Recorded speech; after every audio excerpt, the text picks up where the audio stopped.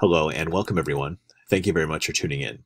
This is a screencast thematic presentation and recording for the part of the lesson that has us looking at an issue from Upfront Scholastic.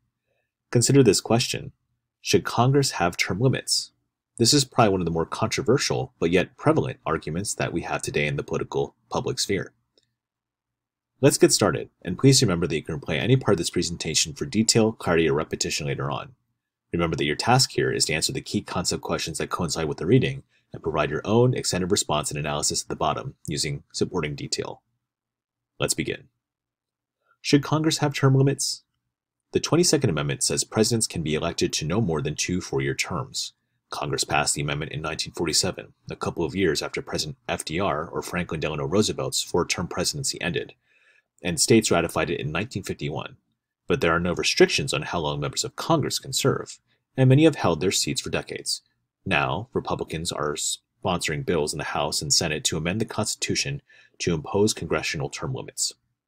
Here, one of the bill sponsors debates a political scientist about the proposal. Let's go ahead and get started. Yes, Americans increasingly see Washington, D.C. as a swamp filled with career politicians and unacceptable bureaucrats and lobbyists. In order to change the way Washington works, we must change the incentives for the players inside that swamp, particularly members of Congress. To do this, we need to institute congressional term limits. To that end, I have introduced a constitutional amendment limiting House members to 3 two-year terms and senators to 2 six-year terms. A recent Rasmussen poll found that Americans on both sides of the political aisle overwhelmingly favor term limits. The Founding Fathers intended those on Capitol Hill to be citizen legislators, working in the best interest of their constituents, not a class of political elites focused primarily on keeping themselves in office. Term limits would change priorities in Washington by putting an expiration date on each member's tenure. No longer would they need to operate by rules of the swamp to survive politically. Instead, their new primary incentive would be to achieve tangible results. With a fixed number of terms, members would be focused on making their limited time in office matter. Under our current system, leadership positions are often given to those with seniority or fundraising prowess, not necessarily to those most qualified. Members of Congress with passion and expertise on policy issues have to wait years until they are able to serve in a leadership position and make significant legislative changes. Term limits would also allow the best qualified lawmakers to rise to the top more quickly. This would give reformers and issue experts the opportunity to produce more effective legislation. We don't have to be beholden to the ruling elite who currently inhabit the swamp. Term limits would restore government accountability to Washington and return government to the hands of the people. And that is from then Congressman, current Governor, Ron DeSantis, a Republican from Florida. Let's get to the other side now. No, these are perilous times for American democracy. We face relentless attacks on a free press, challenges to the rule of law, and legitimate concerns over whether Congress will fulfill its constitutional responsibility to hold the president accountable to the laws and norms of the office that he holds. Under these extraordinary circumstances, amending the Constitution to limit the terms of members of Congress would be unwise and distracting. The idea of congressional term limits is often hauled out as a solution for whatever discontent the public has with Congress and the government in general. The first advocates for term limits were the Anti-Federalists, who in 1787 used the absence of term limits in the Constitution as the argument against ratifying it. Fortunately, they lost that fight, and our democratic republic has grown and thrived for over 230 years.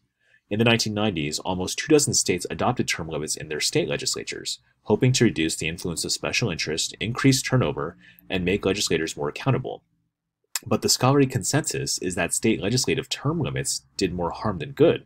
6 states even subsequently repealed them. The case for term limits is a bit stronger in the executive branch, where one person, whether the president or a governor, can amass too much personal power after years in office, but legislatures are where our nation's laws and budgets are written. Doing that requires a level of experience and institutional knowledge that only comes with having served for a number of years. So turnover in Congress is already very high.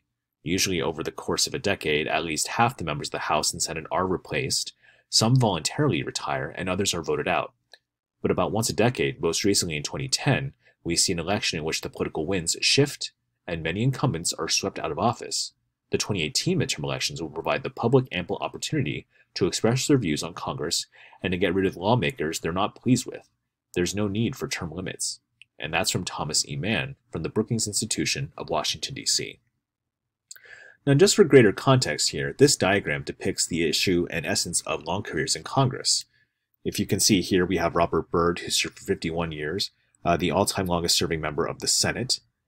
And of course, we have, I believe, Patrick Leahy from Vermont, who served for 42 years, who's the longest currently serving member of the Senate. Over here, we have John Dingell, who served for 60 years, the all-time longest serving member of the House of Representatives.